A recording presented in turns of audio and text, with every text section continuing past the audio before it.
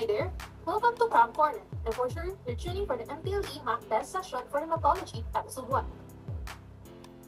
But before we go directly to the test part, disclaimer, all questions that will be flashed on your screen later are all adopted, and I hereby declare that I do not own the rights to this set of questions. All rights belong to the rightful owner. Again, I'm just using this platform to also help you, my future colleague, the future RMT, to get the title. Again, all copyrights belong to the rightful owner of this set of questions.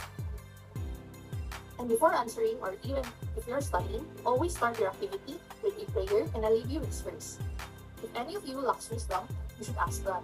He gives generously to all without finding a fault, but it will be given to you. James chapter 1, verse 5.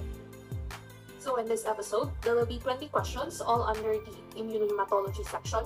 And you should also know that there is no timer on each questions. Practice on reading and answering quickly.